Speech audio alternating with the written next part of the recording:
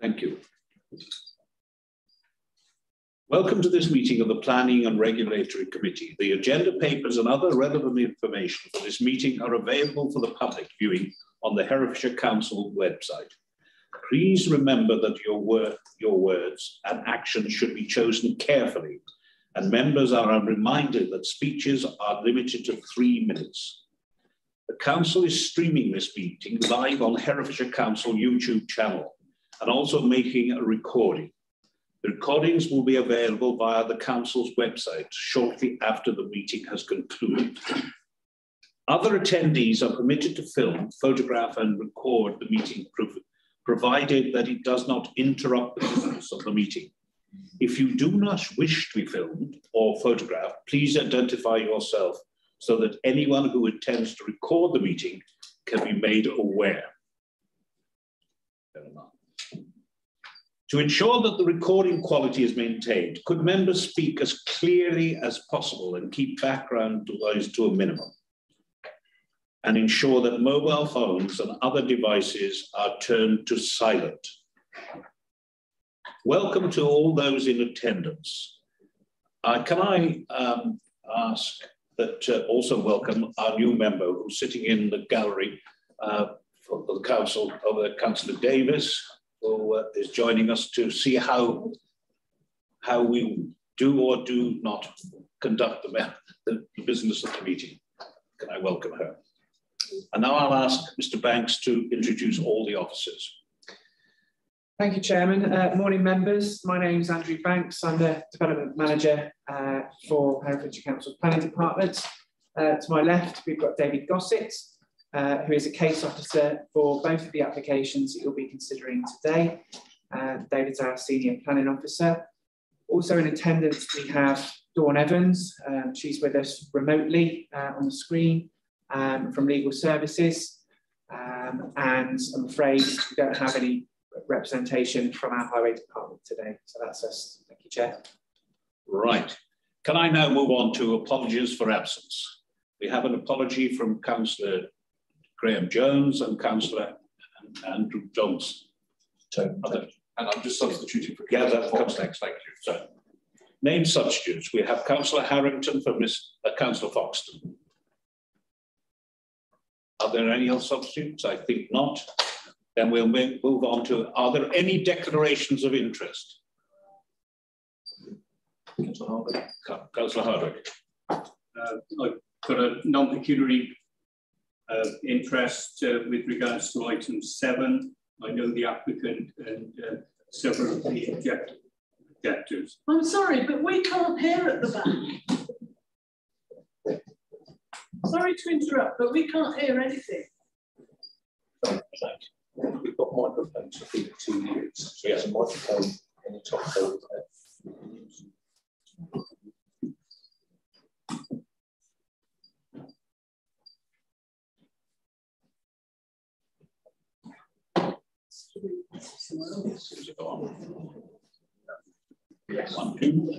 Hello. Hello. Right. Chair, could the gallery sit at these? But the rear desks. Yes, if you'd like to move to the rear desks there, you may get it clearer. There's a problem with the sound going past that particular beam or whatever it is that goes across this. The back row.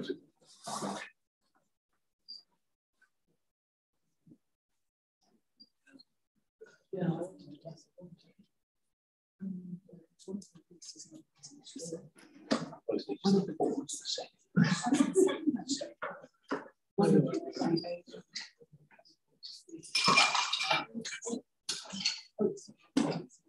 Right, we'll move on to confirmation of the minutes of the meeting held on the 9th of February.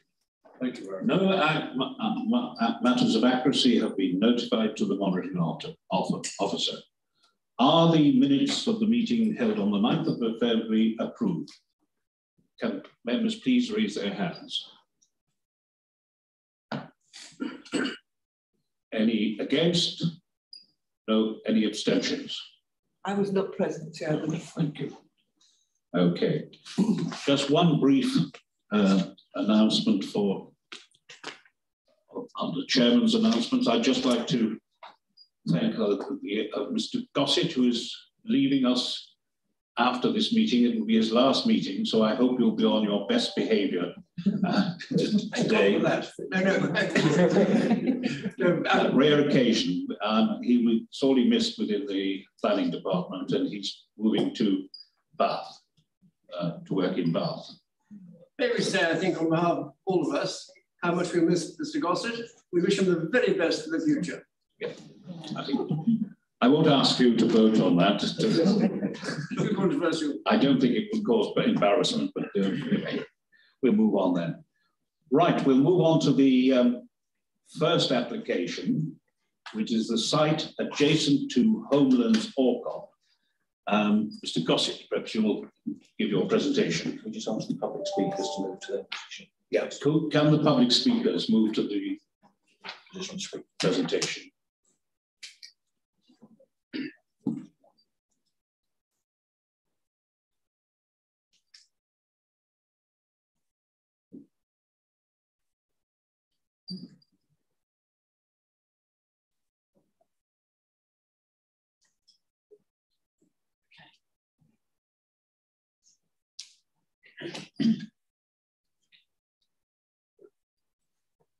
Right, we have Mr. Reigler, who speaks on behalf of Orcop Parish Council, and Mr. Shaw, who speaks, Mrs. Reigler, I should say, and Mr. Shaw, who will speak as a local resident. The local ward member, Councillor Fagan, will make her presentation by Zoom after the other presentations. Mr. Gossett. Thank you, Chairman, and good morning, members. The application site is marked by the usual red star on the slide. It is located within the settlement of Orcop Hill. The parish of Orcop has a draft neighbourhood development plan, which has recently gone through Regulation 14 consultation. Given the early stage of development of the NDP, it should only be given limited weight today. As such, the core strategy is the sole document forming the development plan for this application. The application seeks full planning permission for the erection of a single residential dwelling. The site has previously benefited from outline permission for the erection of a dwelling under reference number 172896. This was not implemented and has since expired. The application is being recommended for approval as set out in the officer's report. Next slide, please. Here, the application site is marked by the red edge and is surrounded by residential development. It is currently an unused parcel of land that was historically associated with the adjacent dwelling. Orcop Hill is identified within the core strategy as being a settlement that should be the main focus of residential development. The second image, the aerial image, is slightly outdated, as members that attended the site visit yesterday will note, as it does not reflect the more recent development to the northeast of the site. The application site itself is elevated above the Village Link Road, or Wilkes Road, which forms the southwest boundary of the site.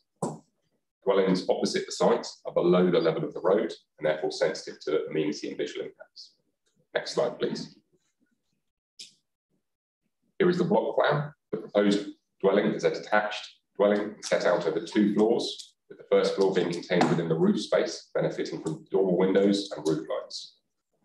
The dwelling is proposed to include 4 double bedrooms on the first floor, with living accommodation across the ground floor. The dwelling has a gross internal area of 182 square metres, making it a large 4-bedroom dwelling. The dwelling maintains the established building line of that adjacent dwelling, Homelands, on the street, and it's set back into the plot. Given the local topography, the dwelling will sit slightly lower than the dwellings to the northeast and northwest of the site, but above the level of the road and the dwellings to the south and southwest. Next slide, please. For the benefit of the members that weren't able to attend the site visits, here are some photos to provide context of the site before we look at the elevations. The green photo was taken from the access point onto the Village Link Road, looking up the road with the site to the right-hand side of the photo, and numbers 3 and 4 Wilkes Road to the left. The red photo shows the application site in the centre of the photo, with number 1, the trees, to the right-hand side. Blue photo is taken from within the application site, approximately where the driveway is proposed, looking across at numbers 3 and 4 Wilkes Road. Next slide, please.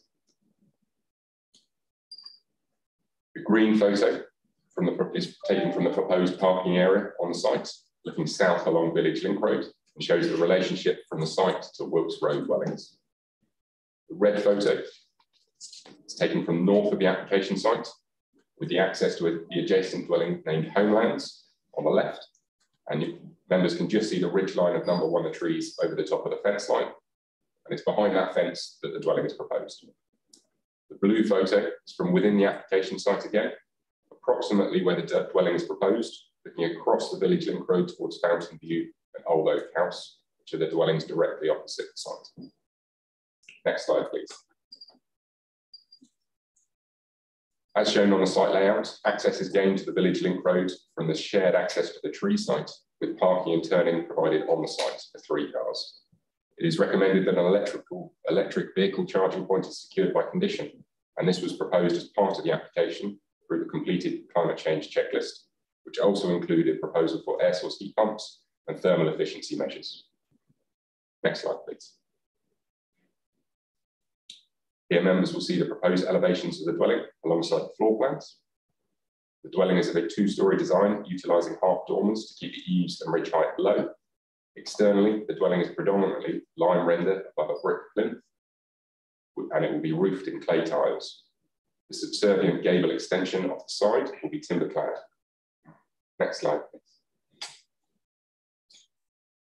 Here, members will see the proposed street scene and cross sections of the site. That top image makes it clear the ridgeline will be slightly higher than that of the adjacent homelands.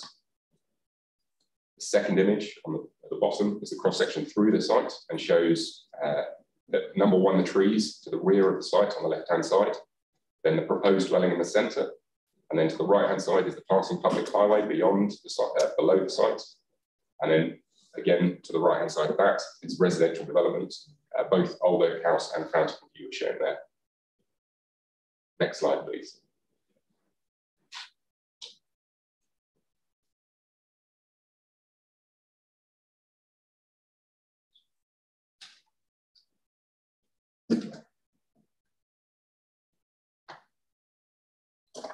Thank you.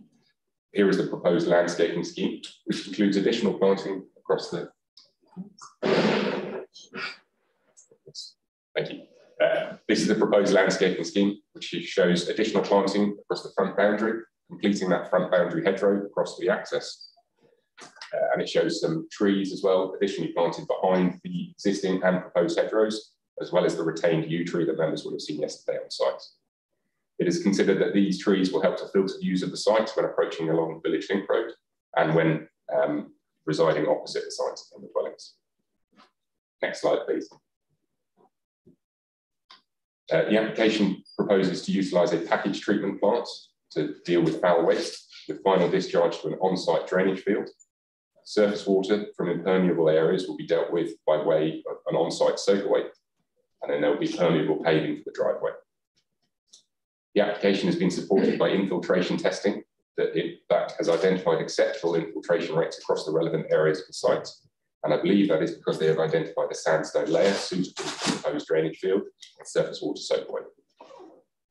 The proposed drainage strategy and supporting infiltration testing has been reviewed in detail by the Council's consultant land drainage engineers at BBLB.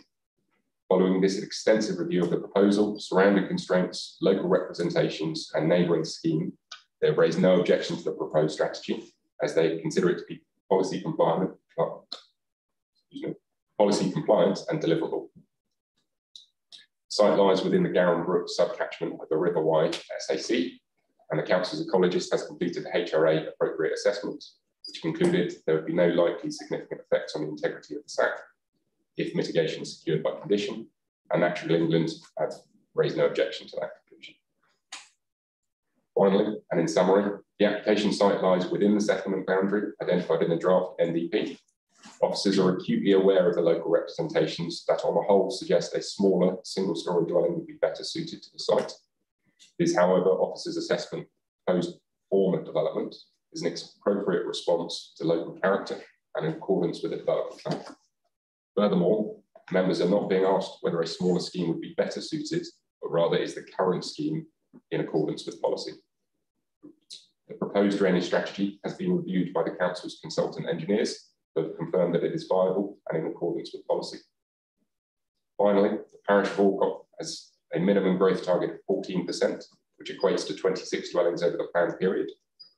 Given the constraints of the parish, it has been difficult to achieve this level of growth, and this is illustrated in the draft NDP, which includes a proposed growth figure 5 dwellings short of that minimum target.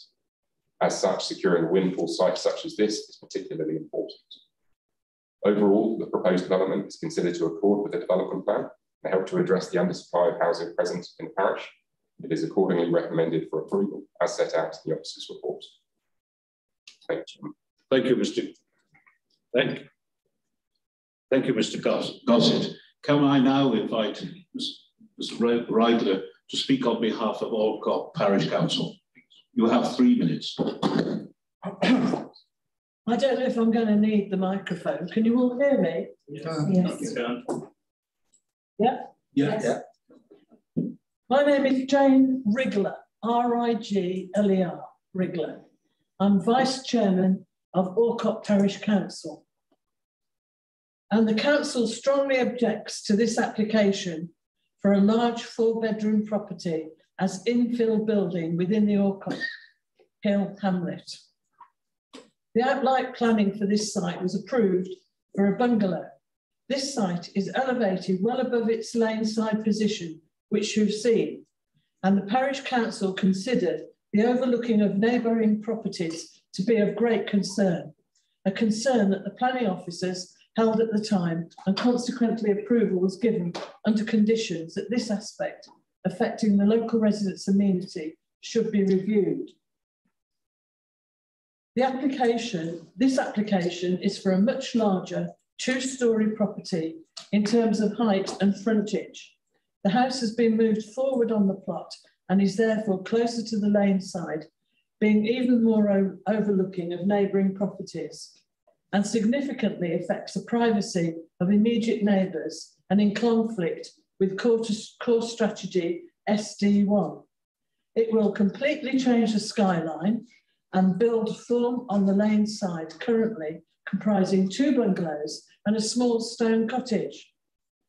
The proposed building frontage will be much higher and wider than its neighbouring properties. It will stand out like a sore thumb.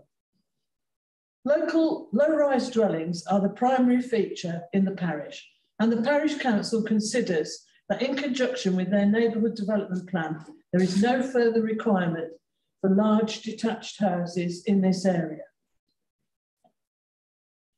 I've spoken to this committee before about another major concern, and that is drainage of stormwater and foul water treatment and its disposal. The area is already subject to flash flooding from hillside runoff onto the lane, affecting overflow into South Lane side properties. Several sewage treatment plants emit strong odours, and the Copywell Brook at the lane end is subject to Environmental Agency enforcement notice. And I remember in the past hosting a visit from the committee to smell the dreadful smell at the bottom of the lane. The proposed stormwater treatment for this site deals only with the runoff from the roof. The treatment of surface runoff being said to be allowed to drain over the sloping site and onto the lane. The lane side ditch has become blocked and ineffective. This is totally unacceptable to residents in this area and surely in conflict with policy SD3. The foul water treatment by packaged treatment plant is to be dispersed for final effluent treatment in a drainage field 2.5 metres below site level and below the lane. This site and the tree site are reported to not be subject Thank you. Thank you, 3 minutes. To last words, high water table, but this has been disproved. I'm sorry, I have to finish. Thank Okay. you. Can I now call upon Mr. Shaw, a local resident, to speak? You have 3 minutes. Can you hear my voice adequately? Yeah. I'll try and keep it up at my age, you never know. I'm speaking on behalf of residents. I'm also a parish councillor and agree with what Jane and the parish council firmly believe. I'm also a member of the steering group, which is producing our current MDP. Instead of the outline approved modest bungalow that Jane mentioned, set 33 metres from my property, we're now faced with a 17 metre wide frontage, 4-bed house, 2 stories with a ridge height 5 metres higher than mine and forced forward above the existing building line due to the truncated shape of the site, and now only 25 metres away from my property. This house is compared to the Trees property, but it is 5 metres wider than those 4-bedroom houses, and it's lane side. It will dominate the skyline. It will overlook neighbouring properties, affecting light, privacy, and its large mass will be out of character with the built form. This will not safeguard the residential amenity or local distinctiveness, and therefore opposes core strategy SD1. Our drainage concerns, effluent treatment, smells, high water table, flash flooding, major concerns for Orcott Hill, being drained into the Y catchment via the Cockerwell Brook. The Orcott Parish NDP has set strong policies to ensure robust design of storm and foul water treatment systems, and the Herefordshire Council appropriate assessment has proposed even stronger wording to protect the River Wye SAC. Claims by the drainage engineer that this site and the trees do not have high groundwater are best said as incorrect.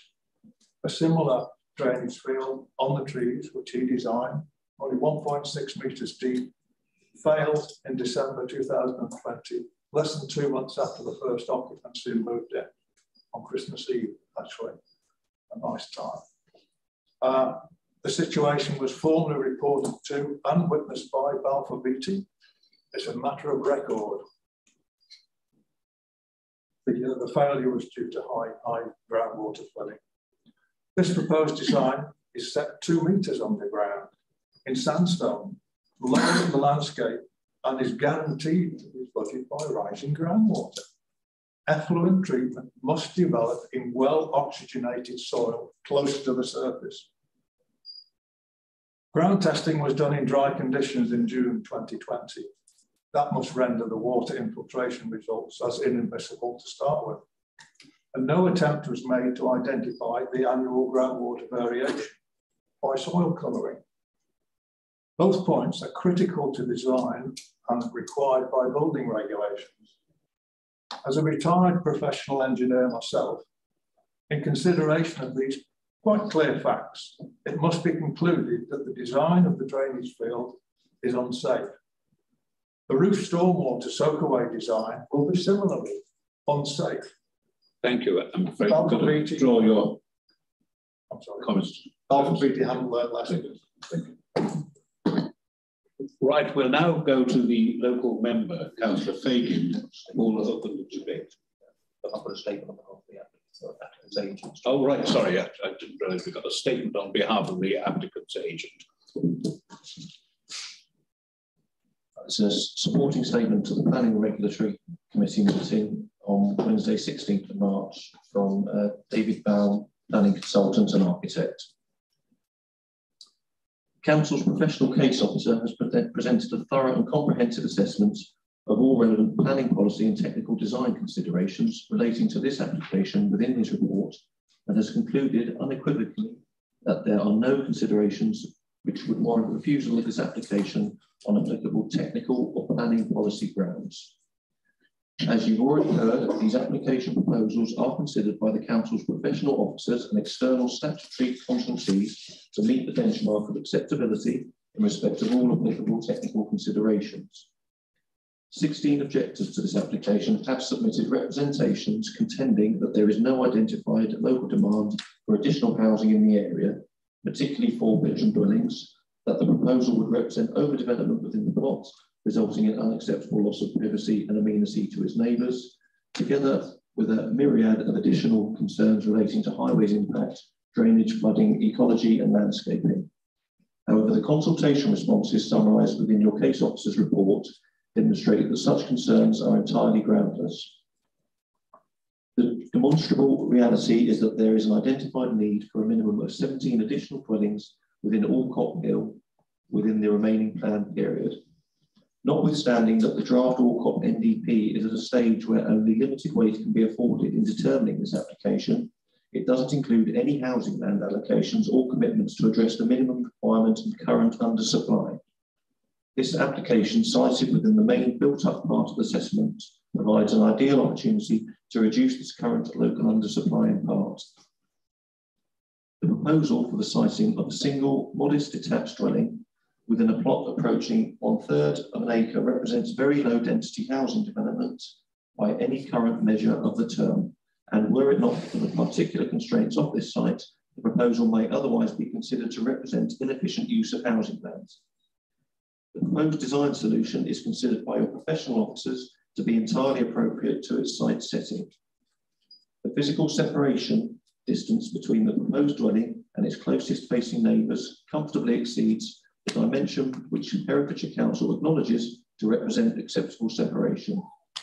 Notwithstanding the elevated site topography of the application site to that of the properties opposite, the specific context of existing mature perimeter hedging, together with the fact that dwellings opposite sit behind outbuildings, will result in negligible impact to the privacy and residential amenity of those dwellings. As detailed by the case officer, this application proposal is considered to represent sustainable development, and as such, a presumption in favour applies. In the absence of any adverse impacts identified which demonstrably outweigh the benefits when assessed against the policies of the framework, or any conflicts identified, and that's true. Thank you. We'll now move to the local ward member who will open up the debate, Councillor Fagan, who will be speaking remotely. She will speak at the end of the debate as well.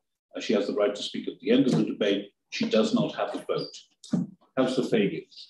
Yes, good morning, and thank you to all the councillors who came to the site visit yesterday and for taking the time to actually walk around and look at the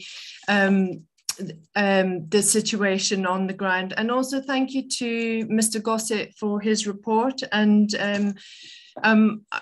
it's regrettable that our sort of final exchange will be one in which I have to sort of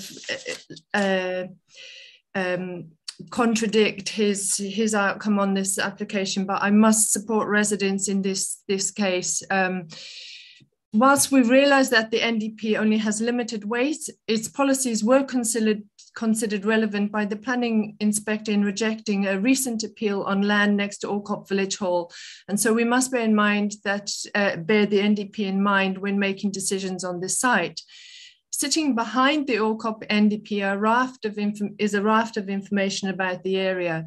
In 2011, 81% of homes had 3 bedrooms or more, and under occupancy was a notable feature, with 4/5 having more bedrooms and rooms than required. 64% have 2 or more cars due to the rural location and the lack of public transport, the county average being 41%. Policy Allcott 4, based on resident surveys and support, says that development should be in character with the built form of adjoining development in terms of siting, height, scale, detailing, density. And this sits alongside core strategy policy SD1 with regard to respecting scale, height, proportions, and massing of surrounding development to safeguard residential amenity for existing and proposed residents. Originally, we have heard this site accommodated a bungalow alongside other bungalows on the upward slopes of Allcott Hill. Residents with long recall understand that for the past 40 years, development management has protected the amenity of houses on the other side of Wilkes Row, the drinking water of the Copywell, and ensured protection against flooding from the various springs which pop out of these hills with a fluctuating water table. In terms of amenity, and I will try not to repeat too many of the points that have been raised by the Parish Council, but the site known as The Trees now has 3 new houses, and this application would take that site to 4. Originally, there was a bungalow on that whole site. Orcop Parish Council have always stated that only a bungalow would be in keeping with the rest of the area. And in the 2017 initial refusal, the planning officer said that the existing dwellings lie to the west of substantially lower ground across the road, and it is considered that the potential for loss of privacy is very high in this instance, given the proximity of existing and proposed use. This was policy SD1, failure to safeguard residential amenity for residents. An outline application quickly followed that refusal, which was indicative of a bungalow with an 11-meter frontage. The application you see before you today is for a bigger, closer and higher house in every respect. Whilst the second floor has been included in the roof space with dormer windows, compared to the bungalows which set the street scene alongside it, this is an application for a much larger house. Yes, it sits alongside 3 new houses at the trees, but these are set back on the hill, and this is a wide house with a 17-meter frontage sitting on the downward slope of Orcop Hill that will dominate the street scene from many angles.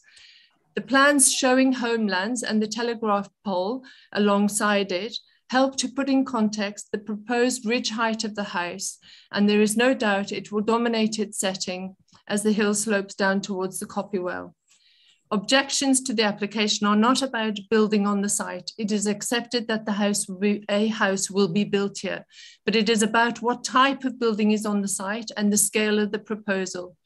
There is unanimous opinion in Orcop that this house should be a low-rise building.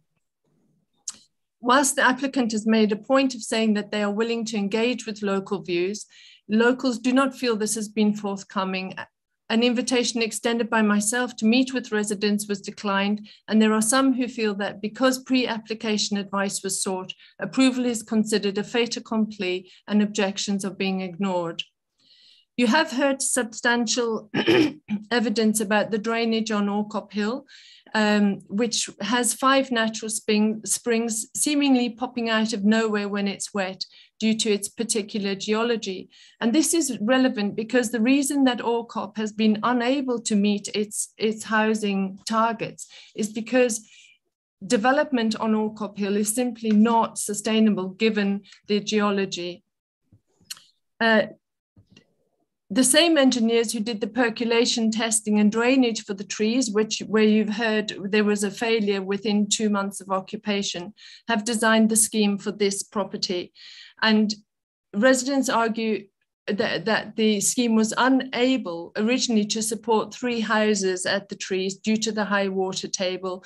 Obviously, there are issues with percolation testing being taken in dry summers, contrary to advice about testing being undertaken during extremes in weather. The proposed drainage design is set 2 meters below the ground and has a drainage field in fractured sandstone, allowing water to collect effluent on its way to the tributaries that feed the Gamba and the Wye. Yet building regulations state that sewage effluent must be in contact with aerobic, oxygenated soil particles in order to break down effluent, and science accepts that these aerobic particles are not found below 1 meter. This being the case, I cannot understand why professionals are accepting a scheme that does not meet building standards and is in danger of allowing effluent to flow off the site and into the water systems that drain these hills. Residents argue that the drainage field must sit above the water table. And there are other proposals that could be looked at redesigning the drainage field. There is also concern about the proposed stormwater system and its impact on flooding on Wilkes Row, where residents regularly have to stop water flowing into their driveways during storms. My final point is just about the appropriate assessment, because there is real concern that the springs in Orcop are insignificant to development proposals and not even mapped by Natural England, which states that drainage fields should be 50 meters from hydrological source. This one is 30 meters. In recent history, people drew drinking water from the Copywell, and Mark Willimont himself has recalled testing it as an environmental health officer. The Copywell now sits under enforcement notice from the Environment Agency. The NDP have been told, the group have been told by Herefordshire Council that their proposed plans need to tighten up on their own appropriate assessment because it does not contain specific nutrient neutrality policies, and that they have a duty under the Water Framework Directive to ensure that proposals for growth do not adversely affect the river water quality. All of the concern around drainage sits in the context of the River Wye, which is 6.5 kilometres from Orcop, and until amendments are made, it cannot be concluded that there will be any likely significant effects on the integrity of the River Wye SAC. These recommendations from Herefordshire Council sit in the gall of those who believe that the drainage system being supported by Herefordshire Council in this application will have a direct impact on the Copywell and the Gamba Brook, which is already failing with high phosphate levels, and consequently the Wye Valley SAC. They are being told that habitats regulation assessment must be taken with legal and scientific certainty and with a precautionary approach. But residents do not believe that there is legal or scientific certainty that the precautionary approach has been followed here. This is all relevant because the impact of housing on the site could be limited by a smaller dwelling and one not designed for 6 people. I will have a final word at the end of the debate, but I look forward to the debate. Thank you very much. Right, thank you. Can I now open the debate for generally? Councillor Bowen, I think. Thank you, Mr. Chairman. An interesting morning yesterday, and I believe Orcop Hill is a very interesting site and full of problems in this case, I believe. And I think what has been said so far is very pertinent and valid. And all I can really do is just emphasize that I think we sympathize. It's a big building they're trying to put there. It should be a smaller one, a much smaller one, less. It's a modest building. It is not a modest building. It is very, very proud of itself and full of itself, I think. What is actually laid before us. And it will be dominating and overlooking and overbearing on the street scene below, I do believe. I'm very concerned about the drainage. The sandstone, very permeable sandstone, will take whatever water or other nutrients are put into it a very long way. And I fear for the safety of the well. I do not think that will be ever usable if you're getting outfall from a drainage system into there. And how much further does that sandstone strata go? Does it go straight to the Wye, or where does it go to? I think we should be thinking about that. And I really, really think we need to rethink the whole drainage system and also the size of this house. It is too big on this particular site, considering its neighbours and its overbearingness of the fields, of the houses below. Can we please come back with a better proposition, not what we have here now? Thank you. Right. I've got no other speakers with the councillor. Yeah, thank you, Chair. Yeah. Yes, thank you. Thank you for the report, Mr. Gossett. And I'd like to say thank you for breaking down the public representations. I found that actually very useful, and I hope that other planning officers take your lead. I'd also like to say thank you for the hedging and the holes in the fences, hedgehog holes in the fences, as part of the design. But I also agree with Councillor Bowen, and I'm very grateful to the representations made by the Parish Council and residents. The quality or character of an area and elements, this design will contribute to people's lives. You know, it will affect privacy levels. The proximity to the other buildings will result in an oppressive environment as they're overshadowing. And does the design promote a good standard of amenity? And these are all notes in the technical note when you're looking at assessing residential amenity. I think sustainable development incorporates a social role which seeks to secure well-designed, strong, vibrant, and healthy communities. What I'm concerned is that this building, as one of the speakers said, is really going to be a blot on the landscape. It will be seen. And will actually indeed cause an oppressive environment. Thank you. Right. Councillor Harrington. Thank you, Chairman. My concerns are around drainage, which have been laid out by several different people. I wonder if Mr. Gossett can tell me, was this a desktop site reviewed by our drainage consultant, Balfour Beatty, or did people attend the site? That's the first question. I'm also concerned that of the 5 proposed pits to be dug, as indicated by the crosses on the original plans, only 3 were done, and they were done in June. I'm just wondering if there are any regulations around having more comprehensive surveys, or whether that's simply up to the applicant's drainage consultants. I'm concerned about the size of the soakaway. I'm also concerned that the drainage consultants for the applicants don't appear to mention in their report the failure, fairly well accepted, documented failure of December 2020. I wasn't sure if it was February 21 or December 2020. That had a significant effect on the surrounding area. So I'm just a bit concerned that that hadn't seemed to be addressed in any way by either the applicant's consultants or our own consultants, Balfour Beatty. And I'm very concerned that the well, which is so close, is essentially, you know, by all accounts, well, it has got an enforcement notice on it by DEA. So I'm surprised that Natural England haven't objected to that. So those things worry and confuse me, and I don't feel I'm really in a position to make a really good decision on that basis at the moment. Mr. Gossett, do you want to cover that one? Yeah, I'll try and answer the questions in order they came. No site visit was undertaken by Balfour Beatty engineers. My understanding is they don't visit sites to make their assessment. It's based on the reports that are submitted in support of an application. Yes, you're correct to note that there was 5 crosses on the infiltration testing map, but only 3 were undertaken.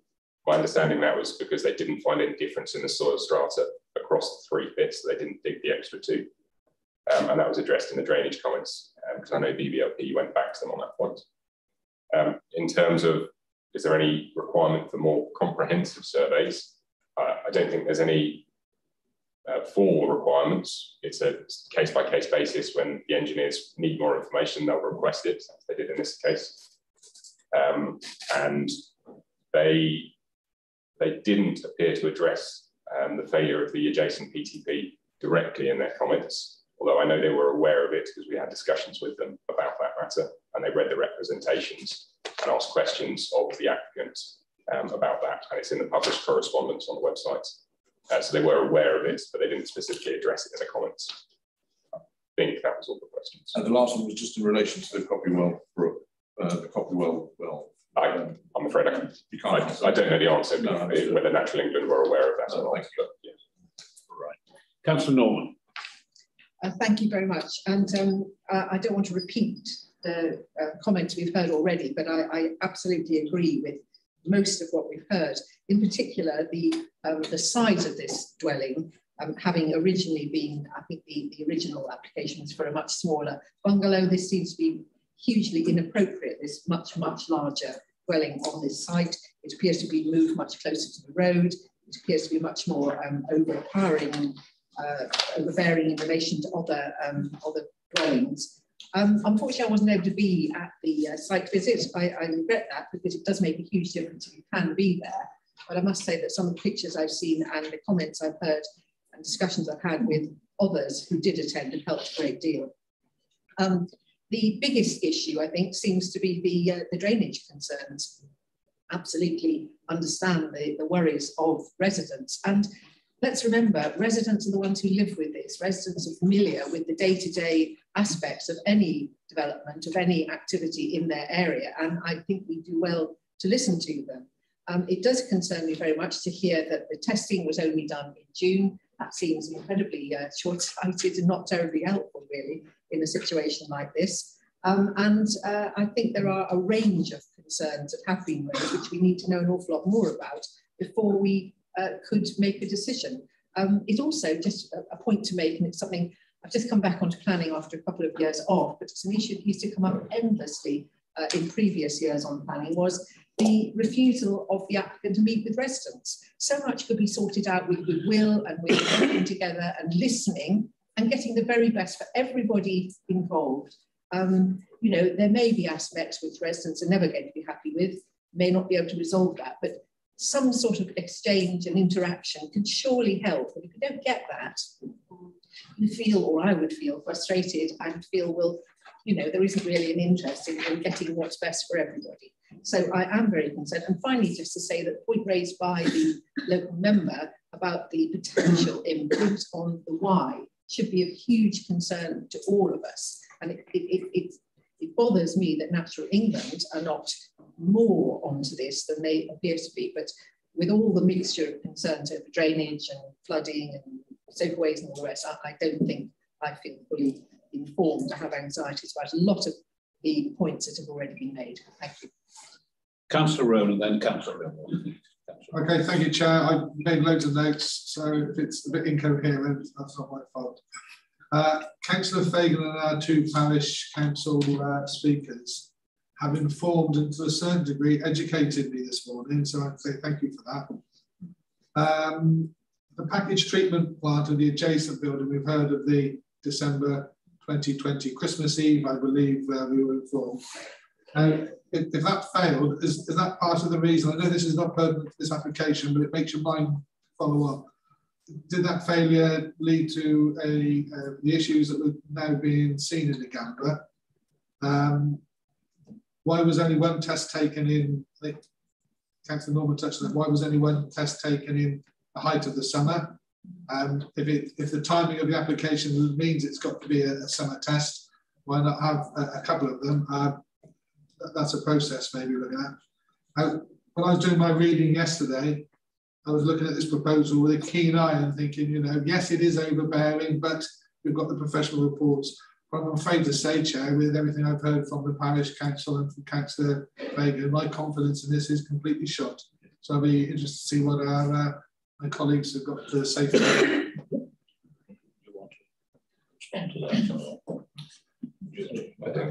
Okay, Councillor Milmore and then Councillor Mill.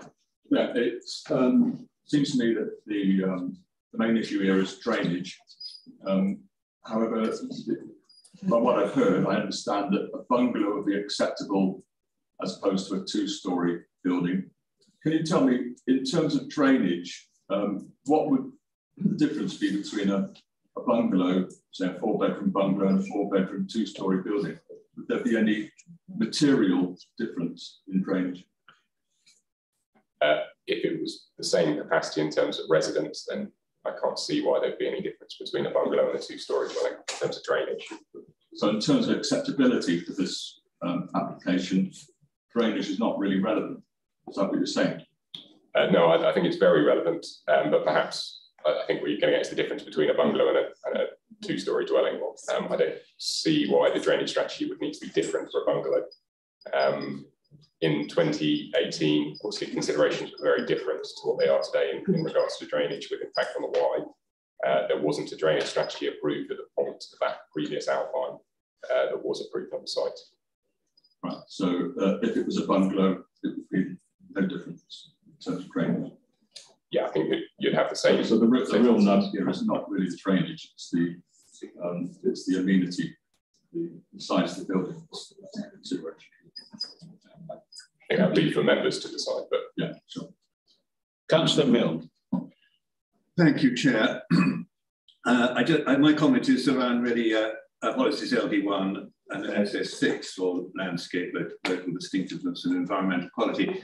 And I just, I note, and I don't at all disagree with the observations made by many members and certainly by the representees, that this is a building which is out of scale for its site and would undoubtedly dominate the community. Very often, though, it is possible to mitigate these effects by improvements in design. And if you remember those, all members will remember that at Council, I introduced a motion whereby we implement an award scheme to acknowledge good design, efforts that have been specifically made to support our county plan objectives for improving design and our special planning document for our design codes for SPD, which is an emerging document. And I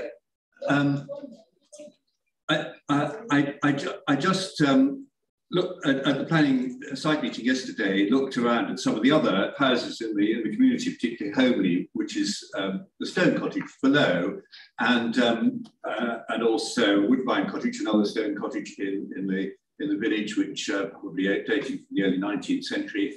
And because they're built out of those vernacular materials, you hardly notice them. They blend into the landscape most superbly. I even noticed that the little bus stop had been built out of the local stone, and it really is local stone. They probably just would have dug a hole on the site of the cottage, dug whatever stone they required, and carried it any distance and built the house out of it. I just note with a degree of regret that the architect has not thought, well, if you're going to dig a 20-metre long hole that's going to be 8 feet deep for this drainage field, which appears into sandstone, why you wouldn't recruit some of that sandstone and do something with it? And wouldn't that be the sustainable thing to do rather than building a house out of concrete blocks? Well, I mean, maybe they'd say that wouldn't be entirely practical, but that's the sort of thinking that would impress me. And if we ever get going with that, I hope we do with a design award scheme, the judges of the design award scheme. So those sorts of thoughts have not been thought through on this. It is very much a kind of Metroland vernacular scheme that we've been presented with, and I'm afraid I'm not minded to support it. Thank you, Chair. Councillor Andrews. Well, it's a great pity, I think, that the original application for bungalow did not proceed. And I can fully understand the anxieties of the local residents over the current very large proposal. But I am worried there are no objections from all the statutory consultees, and the drainage engineer seems to feel that the drainage system that's proposed is adequate, although we hear from the locals they have great doubts about that. But I do wonder if we refuse this application, where perhaps a legal person could give us the advice, where we would stand if the applicant went to appeal on this. Right. Perhaps we'll get the legal opinion right when we finally finish the review. I do notice the concern about the dominance. I have to say, one looks at the map on page 46, one sees that the trees, whilst it is not dominant to the particular lane we went up, but it is surely more dominant, the larger of the buildings in that locality, to other areas within Orcup. Right, are there any other? Councillor Wilding, sorry. Thank you, Chair. I too couldn't make the site visit. I apologise for that. If this committee decides, as I hope it will, to that this application should go back to the drawing board, then I would hope that besides the scale of the development, the applicant would instruct their architect to seriously consider a totally new approach in terms of sustainability. For instance, the orientation of the property. I know I go on about that all the time, but the orientation of the property, given the site, could be much better so that solar panels could be added in the future. And all the other things that a modern building should concern itself with to address the climate and ecological emergency. But we're about to experience a massive increase in costs of energy. We are on the verge of an ecological disaster. So why are not architects recognising the need to design buildings that suit this new reality? This building it just looks like it's come out of some side street in Romford 20 years ago. I want to see them go back and make an attempt to not only satisfy the local need for it to suit the area, but to actually address the problems that are coming with climate and ecological emergency. And until that happens, I'm always going to vote against all these designs. Thanks. Can I just say, I think our legal officer would have something to say about that, because that implies Well, they're not looking at the climate emergency coming either. Predetermination, and we have to, this is a quasi-judicial process. We have to deal with these matters within the rules of planning rules, not our own personal. And that's we're not a design committee. We're a planning committee. Just remind members. Councillor Watson, do you want to come back? Yes, please, Chair. I'm just wondering if it's possible for us to defer to actually have drainage, because the drainage does seem to be quite an issue and concern for many of the committee members. And because, yeah, I think that for the technicalities of the drainage, particularly, you know, to be done in a wet season rather than in the summer. I'm just wondering if that's possible. Mr. Banks, do you want to say something? Yeah, thank you, Chairman. I think as far as officers are concerned, our view is that the application has been very thoroughly investigated in all regards. As Councillor Andrews says, we've technical consultee responses, particularly in regard to drainage matters. Our drainage engineers are very familiar with the issues around drainage in Orcop. I'm aware that this committee has debated that previously. They've looked at all of the matters that have been raised by local residents.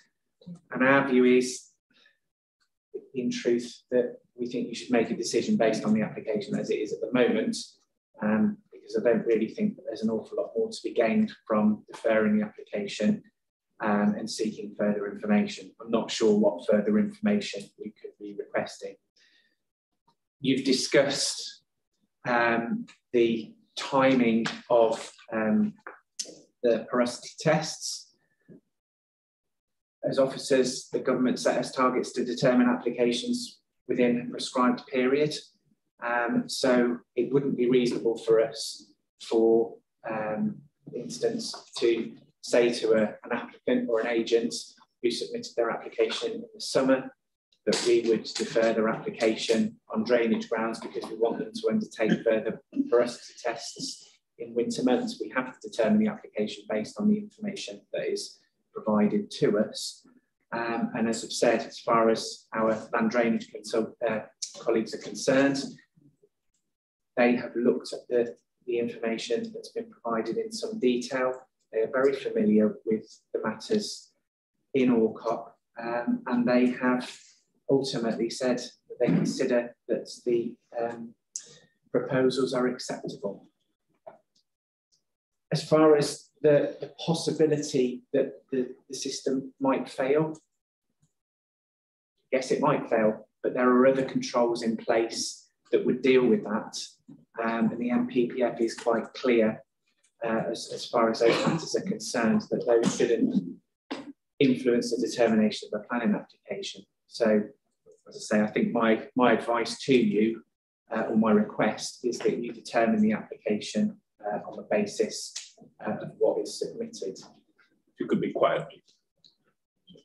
I think the other issue that has arisen relates specifically to the scale and the design of the proposed dwelling. That's a very subjective matter, and of course, if members are of the view that the design is not reflective of the surrounding area, then you can of course make a judgment about that. There's been a lot of talk as well about the outline permission that was granted and the fact that there's a perception that it was granted for a bungalow. Indeed, it did on the indicative plans say that it was a bungalow, but there was no condition proposed on the outline permission requiring it to be a bungalow. So when you are considering the suitability of this proposal, I would say that you shouldn't use that outline permission as your baseline. You really need to consider that in terms of your assessment of this proposal in itself, in and of itself, and what impacts you think that that has on the surrounding area. Jeff. Councillor Owen, did you want to ask a question? No, I was an awful lot of hesitancy in the room here, and I was going to propose that, make a proposal that we accept the officer's recommendation. That way we can get to the heart of it. So we've already had this proposal to and seconded. I didn't, you may have made a proposal but it wasn't formally made, and I didn't notice. I don't know if anybody else did a seconder. No. I'll second. Watson's Chair. And I certainly said I would second that. That's right. Dawn is the legal, our legal representative. Yeah, can you hear me okay? Yes. That's fine. Councillor Watson, obviously, when she sort of like came back on the last point, said about a proposal, but she said proposal to defer on drainage ground technicalities of drainage, and looking at obviously the winter over the summer when we're talking about digging the boreholes. But it wasn't a formal proposal. It wasn't taken up as a proposal. It wasn't seconded at that point in time. That's what I was doing. What we do is Councillor Rowan has made a proposal to go with that, which has been seconded by Councillor Milmore. Are there any other points anyone wants to make? I realise that if one votes against this, one has to come up with sound planning reasons why we have a report in front of us.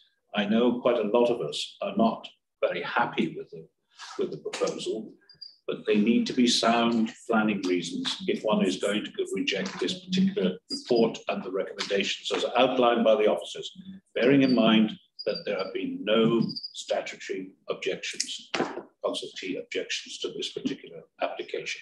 Councillor Milman, did you want to say that? The reason I'm seconding this is I think the drainage is a bit of a red herring because, as I said, no one is objecting to a building being put on this land. If, for instance, they said, well, we can't have any building on this land because of the drainage, then it could be an issue. So the main thing is the size of the building, and no one owns the view.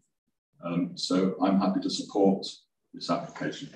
And I think a lot of the arguments that we've been having about drainage are not really relevant to this. And most of the arguments I've heard are subjective and not material.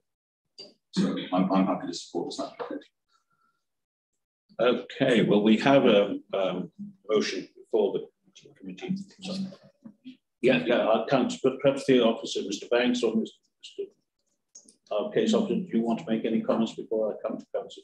I think Mr. Banks made the comments. No further comments. Then we'll move to the local member. Thank you. I think what the policy SD1 on amenity is actually the policy that members would be able to use to refuse this application. And thank you for the debate and for the concerns expressed. I mean, I realise that given that the statutory consultees on the water issues have endorsed this application, that it makes it very difficult to refuse it on SD3 and SD4, although on the ground it is very obvious that these are significant issues. And to be fair, Balfour Beatty approved the scheme at the trees, which failed within 2 months of occupation, and the reason it failed is because it was set down into the water table, and when the failure was looked at, the scheme was installed higher up. So, Balfour Beatty missed that on this exact same site. And To be honest, the HRA and Natural England's response are sort of based on the evidence that Balfour Beatty give them. So I have serious concerns about what is happening in terms of drainage. I do not feel that this site is able to accommodate a building of this size, and that any future schemes should come forward with a smaller unit which can actually accommodate the drainage issues on the site. You know, the residents in Orcop are highly engaged, highly informed in planning issues. They've fought successful judicial review on planning in the area. They feel that their views have been ignored in this case. And I really look to you to look at the evidence and do the right thing by the existing and future residents of Orcop Hill. And we have core strategy policies to back an argument for a developer to come back with proposals for a modest building with a well-designed drainage system which would support sustainable development. So, you know, obviously the decision sits with you, and I thank everybody again, but please do take the impact of this development into account when you make your decision. Thank you. Right, thank you. Now we have the final comments in the debate. There is a resolution before the committee for adopting the officer's recommendation. Can I ask for those in favour to indicate, please? Those in favour? 1, 2, 3, that's 4. Those against? 1, 2, 3, 4, 5, 6, 7, 8, 9. That's 9. Can I now have an alternative resolution? Any abstention? Sorry, I didn't think there was. No. Sorry, Councillor Watson. Thank you, Chair. Yes, I would like to actually refuse this application based on the overbearing impact caused by the physical presence of a building at scale and mass, an oppressive feeling as a result of the development, and an intrusive feeling as a result of the development, which is SD1. And SD3, yeah, 3 and 4. SD1. Sorry, we had various numbers. We had SD1, 3 and 4. Yeah, Councillor, Mr. Banks, sorry. Yeah, sorry. I think that the matters that you've raised so far are specific to policy SD1. Yes. SD3 and SD4 relate to drainage matters. That wasn't covered in any of the points that you raised. Yeah, I was covering SD1, okay. But if anyone would like to add, I'm happy to put those down if they would like. Councillor Stone. Thank you, Chairman. Also, ORC1 and ORC5 to do with the neighbourhood development plan, or the emergent neighbourhood development plan. Want to say something on that? Mr. Gossett, Councillor Stone, as far as those policies are concerned, forgive me, those are ones that are specifically relevant to the scale and the mass and the design of the proposal, are they? Thank you very much, Mr. Banks, but I thought they should be mentioned. Thank you. Councillor Harrington. I think Councillor Stone, OC5 relates to wastewater, doesn't it? I think it's, and I would like to add to what Councillor Watson said in relation to SD3 and SD4 and drainage. I'm not satisfied that this is a coherent plan. All right. So specifically then, can somebody elaborate perhaps on what those concerns are? My concern, as we've said, is that we have a technical consultee who has said that they have no objection to the application on drainage grounds. So I want to be clear about what those matters are that we're worried about. So my concern, Mr. Banks, is that site visit has not taken place. I appreciate that that's not always the case. I'm concerned that not sufficient testing has taken place. I'm concerned that that the mention of the failure previously has not been in the report. Those are my concerns, that there has been a previous failure. Are there any other? In terms of the NDP with the one around SD1, is it ORC 4, was it? Yes. Yes, yeah, ORC1 yeah. and ORC4, which I believe is what Councillor Stone was referring to in this context. Thank you. Okay, now we have a alternative proposal as outlined. Can I ask for those in favour? Chair, I didn't hear a seconder on that one. I did at this time, actually. We have Councillor Watson proposed it. Who seconded it? Councillor Norman. Thank you. And just before we go to the vote, can you please clarify the policies that you're referring to for refusal matters? Councillor Watson. Okay, so I'm objecting on SD1 and ORC 1 and ORC 4, which I think is the overbearing scale, and SD3, SD4 as regards the technical, exactly what Councillor Harrington has asked for additional information on the drainage.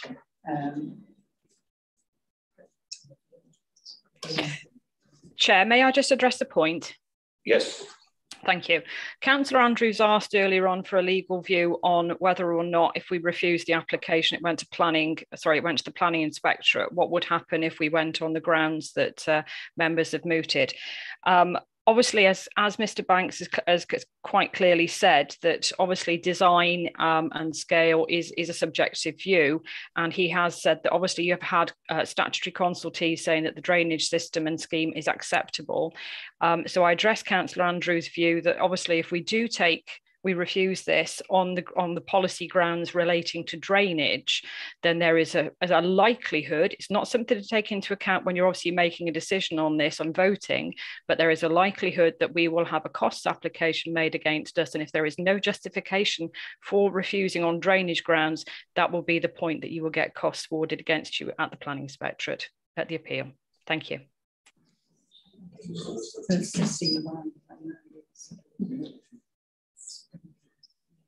Councillor Watson, are you still minding to? Could I just listen to Councillor Milne? Councillor Milne. Chair, yes, thank you.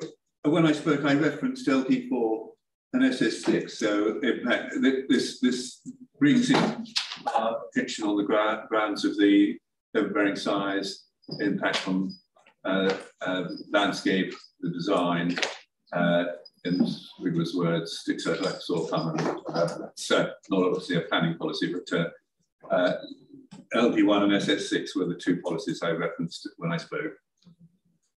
Right, so which ones are now to stay as far as the applicants, the movers of the motion concerned? Sounds like we're being advised to drop the prestige 3 and 4, which I'm very unhappy about. But Can I just ask make one? So in relation to SD3 and SD4, I understand the points that our legal officers are making.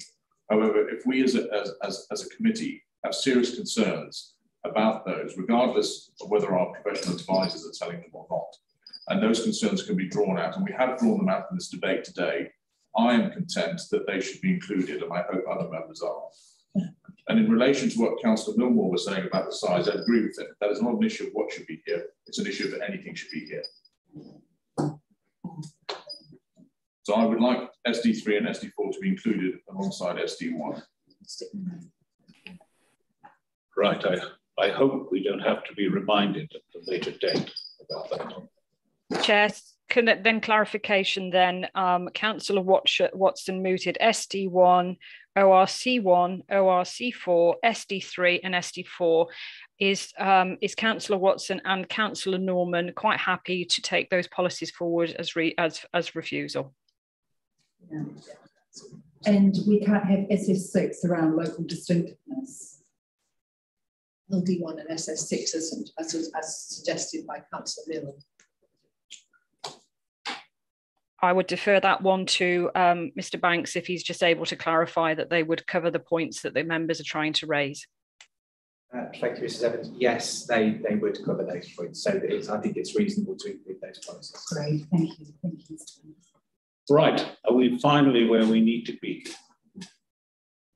Those in favour of the proposal, as outlined by, proposed by Councillor Watson and seconded by Councillor Noble. Those in favour? 1, 2, 3, 4, 5, 6, 7, 8, 9. Against? 1, 2, 3, 4, 4. And that is carried. We will now have a 10-minute break. If you can make it just 10 minutes, please.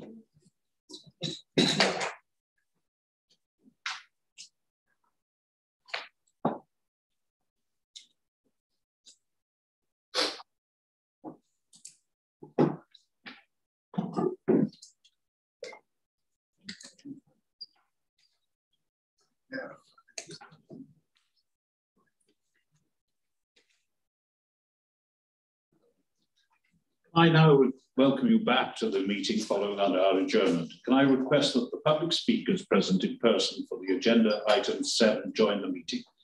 Ms. Heatley, a Withington Group Parish Council, and Mr. Thomas, the applicant agent. Please, can you take your seats? Public participation. Chair, could I declare a personal interest? I know one of the speakers. I didn't realise it before. Thank you.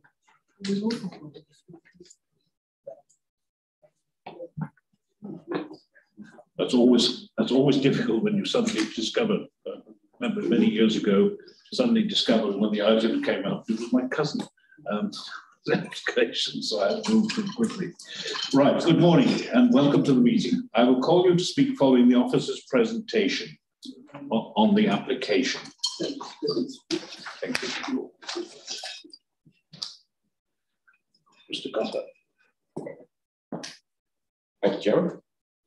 Just wait for the presentation to be on the screen for all members.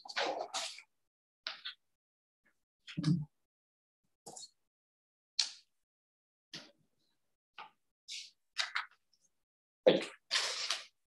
Members are firstly directed to the update sheet for additional photos submitted by Ward Member Councillor Paul Andrews.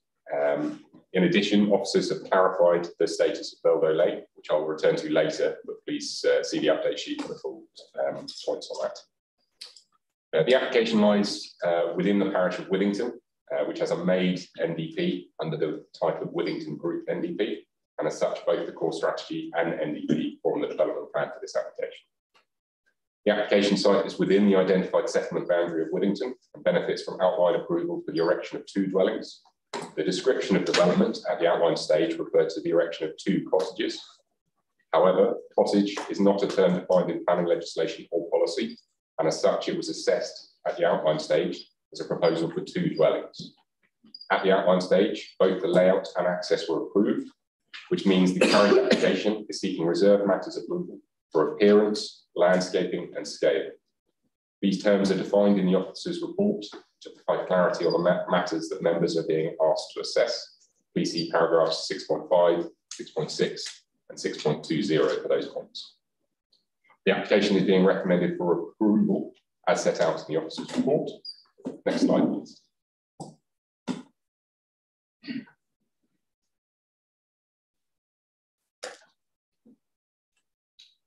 Here, members will see the application site marked by the red edge, and it lies adjacent to and opposite residential development. As members saw yesterday, the application site is outside, but on the edge of Withington Conservation Area, and is part of a larger agricultural field, which is currently laid to grass. The local topography slopes down to the north towards Duke Street, where properties are approximately 130 metres from the application site. Next slide, please. Here is an overlay of the proposed block plan for the site, which sets out 2 dwellings, roughly following the building line of the adjacent Old House. The site fronts onto Beldo Lane and it was asked yesterday at the site visit for the officers to confirm the status of Beldo Lane, which benefits from pavement and some highway drains. The local highways authority do not have a record of who owns the lane, and it is not owned by the council and does not form part of the public highway. It is therefore a private tract on which there is a footpath designation. Given this designation, it is publicly maintained to its footpath standard only, therefore for pedestrian traffic only. This was set out in the officer's report for the grant of outline permission when the access was assessed. Next slide, please. Here are some photos for the benefit of the members that couldn't attend the site visit to show context before we look at the elevations. The red photo is looking east along Beldo Lane in front of the application site. The right-hand side of this photo it is possible to see 16 Vine Tree Close, which looks out across the application site. The green photo is looking west along Beldo Lane, shows the unmade nature of the lane, with the application site's front boundary roughly visible and the damaged hedgerow. Next slide, please. Here, the red photo shows views across the application site from Beldo Lane towards Duke Street. The green photo is the same shot, just slightly to the right, where you can see Old Hall House in the corner of that shot. The blue photo of Old Hall House from Beldo Lane. This is the last house in the conservation area for which the application bounds. Next slide, please. Here, members will see the proposed elevations and floor plans of the dwelling. The dwellings are double fronted with half dormers at the first floor level. Materials are predominantly facing brickwork, which accords with the requirements set out in the NDP by policy P4. Each dwelling provides 3 bedrooms, and while these dwellings have been reduced slightly in scale since first submitted, they remain large 3-bedroom properties with substantial living accommodation. A number of objections have cited the design and scale of the dwellings as being harmful to the character of the area and the residential amenity of existing residents. The proposed dwellings do have a deep plan and a shallow roof pitch, which adds to the appearance of depth and visual massing to the side elevation, with substantial gable extensions to the rear. However, the proposed dwellings align with the adjacent Old Hall House, such that the side elevation will largely be screened when approaching from the east. The ridge height will be 82.05 metres above ordnance dating, whereas the adjacent Old Hall House has a ridge height 29 centimetres higher than that, at 82.34 metres above ordnance dating. Next slide, please. Proposed landscaping scheme is set out here. As members can see, this includes the formation of hedgerows to enclose the application site and includes trees planted as standards in a rear boundary hedge at 15-metre intervals. The proposed hedgerows and tree planting will help to integrate the development, but also filter views to and from properties facing onto Duke Street to the rear of the site. These dwellings that face onto Duke Street are in excess of 130 metres from the proposed dwelling. Given this back-to-back distance, and considering the proposed dwellings align with the existing dwellings fronting onto Beldo Lane, it is not considered that the scheme will unacceptably reduce the residential amenity of these properties. In summary, the application seeks to gain approval of appearance, landscaping, and scale, and it is these matters that are up for consideration today.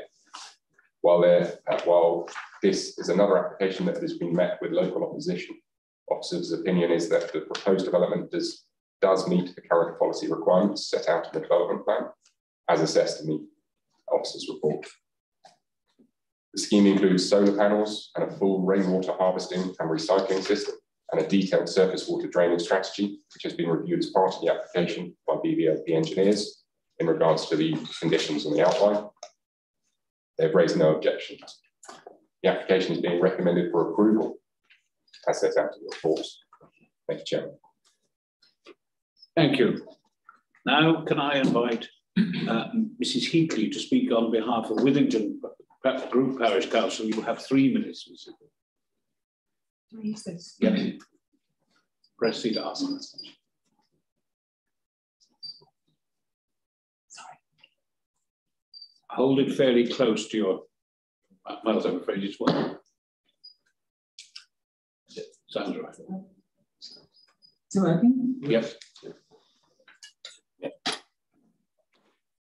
You let me know when to start. Starting now? Yeah. Thank you. Mr. Chairman and members of the Planning Committee, As this is a reserved matter application, there's little point going into the many objections the Parish Council has to this development. So there are three main points I wish to make on behalf of the Parish Council. One, the design of these houses is too large. Two, the environmental problems have not been addressed adequately. And three, the scale of these houses means that there will be a danger to school children who use this unsurfaced lane as their main walking route to the primary school. My first point, the houses are too large. This is not all about the roof line. These houses are quite deep. They do not reflect the local characteristics of the area. They conflict with policies SD1, RA2, and LD1, as highlighted by planning officers to the applicant. This is a sensitive site adjacent to the conservation area. Smaller cottage-style dwellings were proposed in their previous application, number 214331. However, the current application, these are not what could be described as cottages in a village conservation setting. The planner's report states that I find they will be positively contribute to the street scene. A narrow country lane past fields along a public right-of-way can in no way be described as a street scene, and they will be very imposing coming from the fields from the west. My second point, the environment. There have been several sewage and other flooding incidents, both on Valdo Lane itself and down this field onto Duke Street below. These properties will increase the amount of impermeable surface at the top of the field and therefore further increase the flooding risk below. Residents in some houses already require sandbags to protect their homes from runoff from the field. My third point is that these houses have substantial garages, three bathrooms, and a home office. They are likely to have 2 or 3 cars per household. This will completely alter the character of this part of the village and will create a severe danger to small children with their mothers pushing buggies that use this lane every morning and afternoon on their way to school. The Parish Council is already tasked with addressing parents' concerns regarding the speed of vehicles past both access points to Withington School along narrow roads with no pavements. As one mother said, this is an accident waiting to happen. We do not want to add to that possibility. In summary, the houses are too large and the consequent environmental problems are very great. We would therefore respectively request that the application be refused. Thank you. Thank you. Clearly within the 3 minutes. Now I call on Mr. Thomas, who is speaking on behalf of the applicant. Thank you, Chairman, and good morning, members. I speak in support of the officer recommendation to grant approval. Outline planning permission was granted on the 4th of December 2018. The principle of development is established. The site is within a settlement boundary defined in the NDP.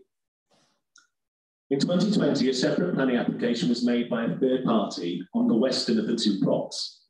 This is noted in the officer report. The dwelling proposed was very similar in scale and identical in height to those proposed under this application. The council did not refuse that scheme on design grounds or concerns for the scale of the dwelling. Hence, the council has already confirmed that a dwelling of equivalent height is acceptable on this site. It is a legitimate expectation that decision-making will be consistent, and hence that members will conclude that the scale of the dwellings now proposed is also acceptable. Turning to the amendments made during the course of the application, there have been reductions to the height and width of the dwellings. Window proportions have also been reduced and an oak frame porch retained. The principal elevation has cottage-style traits, and it is this elevation that users of Valdo Lane will experience. Publicly accessible viewpoints of the rear elevation are at a far greater distance. Your officers consider the design is acceptable, and we agree with them. As per the NDP preference, the dwellings will be constructed in high-quality facing brick under a natural slate roof. Solar PV and thermal panels are proposed, and space heating will be by air source heat pump, with the submitted drawings confirming habitat enhancement via bat and bird boxes and native species hedgerow with specimen trees at 15-metre intervals. Importantly, the consultation exercise has confirmed no objection from the technical consultees at Welsh Water, Alpha BT, or the Highway Authority. In summary, the principle of development is established by the outline permission and inclusion of the site within the settlement boundary. The dwellings have been reduced in height and volume to address concerns. The dwellings are now lower than the immediate neighbour and consistent with the height of the dwelling proposed under the earlier application. The design employs renewables and would create significant habitat and green infrastructure. And the materials proposed are high quality and consistent with the expectations of the NDP. Your officers have given careful thought to all material considerations, and we wholeheartedly endorse the recommendation to grant approval. Thank you. Thank you. Right, we'll now turn to public gallery. If you could just move out of the public gallery, thank you. Back to the seats.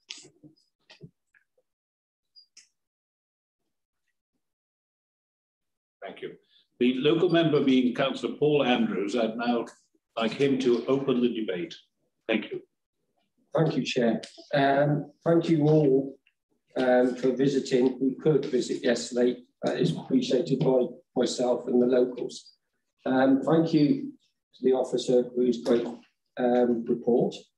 It's well noted. Thank you, David. You know, and like I said to you earlier on, sorry that you're leaving us. Regarding this application, as you just heard from Withington Group Parish Council, it's the scale of the actual properties that they are against. They feel it's a conservation area, it's overpowering for the area. They're not cottage style properties. The last one, I think Mr. Thomas just quoted on 204168, if I know rightly, which was refused. It wasn't undetermined, it was actually refused on the similar property. Now, what the parish would like is a more sustainable property in a smaller capacity in a cottage style. Yes, the NPPF do not do a cottage style, but they're overpowering. The landscaping, which is, you know, I think on I'm just going back to my notes, I do apologise. In report 6.18, there's no issue on landscaping, but then on 6.23, the landscape scheme helps to mitigate the change of the area. So that's sort of contradictory in that. But the main principle is as well, is the hedgerow going along there in front of the properties. I think it is deemed that it's going to be transplanted. Well, as my photographs show, which I sent in 2 years ago, how the hedgerow was, how it is now, and how it's destroyed, how that's going to be transplanted from a belief.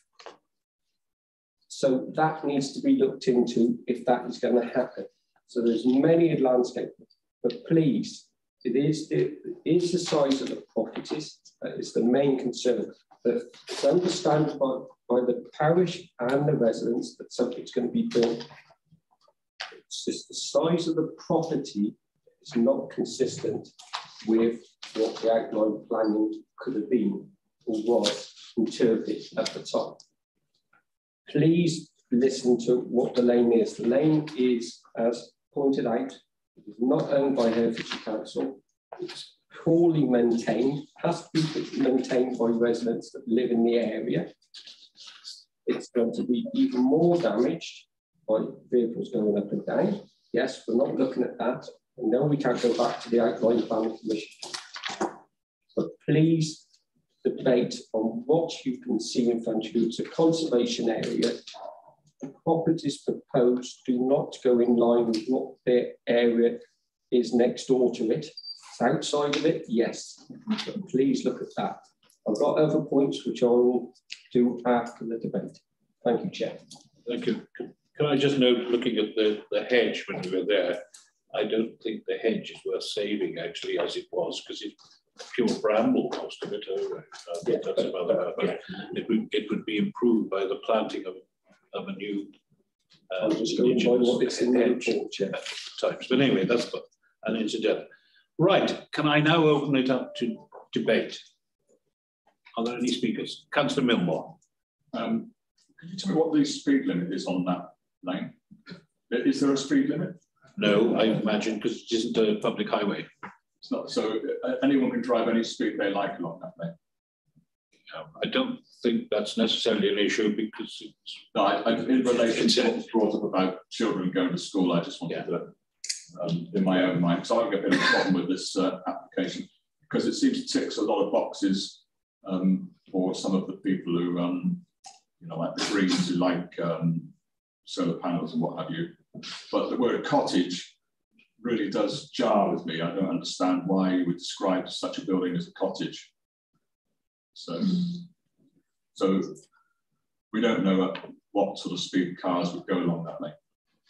There is the only bit that is of reasonable standard is a maintained or a tarmacked footpath, isn't there, on the left-hand side? I wasn't at the site meeting yesterday, so yeah. I'm trying to. There is a tarmacked footpath on the left side of the lane. It's the road that is the problem. Right.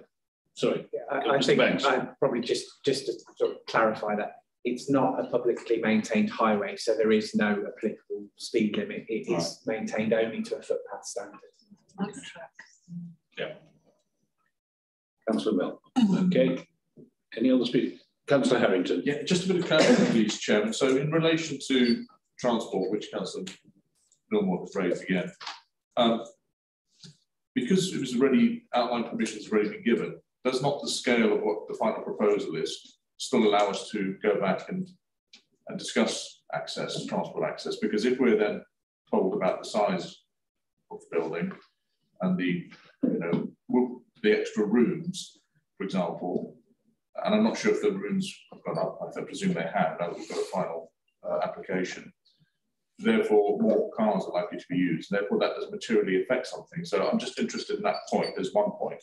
The second point is when you have a conservation area, you must give some weight to the adjoining area, even if it doesn't simply break at a conservation area. And I just wondered how that is in relation to open land. So is there a difference between a conservation area breaking in a built environment and a conservation area that literally ends with an open field, which is now being added to? I appreciate this. Can I just say for information, the adjoining properties within the conservation area are executive type houses, modern executive type houses. Well, I was at the site visit. But they were in a vernacular that was different to what was being proposed. But they are modern executive houses. But the question, Chairman, was just how we assess the adjoinment, or you know, how we assess something that's adjoining a conservation area. Do we give it a certain amount of weight? Yeah. Councillor Rowe. Yeah, thank you, Chair. I got reservations about the that little lane, but we can't deal with that now. Every year I have a week's holiday and I rent a cottage. And in the morning and in the evening, there's a queue for the bathroom. I normally end up last. There is no cottage I've ever rented has had 3 bathrooms upstairs and a downstairs toilet. There's 4 washrooms, if you like. And the definition, the official definition of a cottage is a small house. I'm looking at the plans that Mr. Gossett handed out yesterday and stood there looking. Those aren't going to be small houses. They're going to be quite big. I understand what you're saying, Chair, about that was next door, but they did look like cottages. They did have that sort of little country feel about them. I think it's pretty disingenuous for them to be described as cottages. If I'd had read the documentation before the site visit, I'd have been expecting something cute and fluffy and roses around the door, especially as it is, you know, it's knocking on open countryside there. But for me, well, once again, I'm never normally indecisive, but I really don't see that as a cottage. I think they're too big. I think they're overbearing. And it's not in the right place, I don't think. Not for me. Anything else with Councillor Watson? Thank you, Chair. Yes, I agree with Councillor Rowan. My issue as well, and I have to say that I have got an interest because I'm leading on a dark skies project in my own ward, and it's really disappointing when I hear and see in conservation areas that lighting is having to be brought up by residents, and you know, their concerns about other houses that have been built in the area. And I really just wish that we could just have a condition that says any external lighting, if at all necessary, can be dark skies compliant. It's an essential, because especially in a conservation area, and being the vice chair of the Wye Valley A1B Joint Advisory Committee, it really makes me very sad.